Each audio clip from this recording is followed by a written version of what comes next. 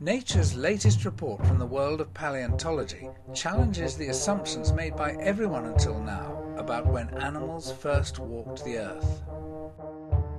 This is footprint of early tetrapod. We have here, for example, digit impressions and something like the pads.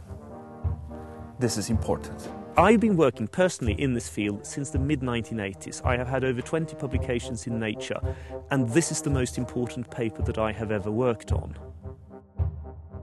Footprints in a Polish quarry tell of tetrapods which walked the earth 20 million years before we thought any animal had left the sea.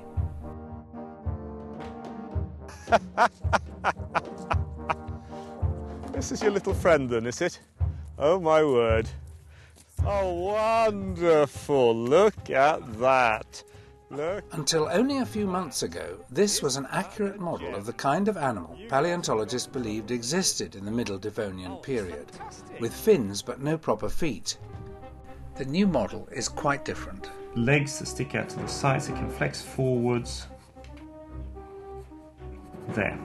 It had to be an animal like this, a primitive land vertebrate, not a fish. And if you're not sure you believe it, the Nature paper and the full film offer the proof.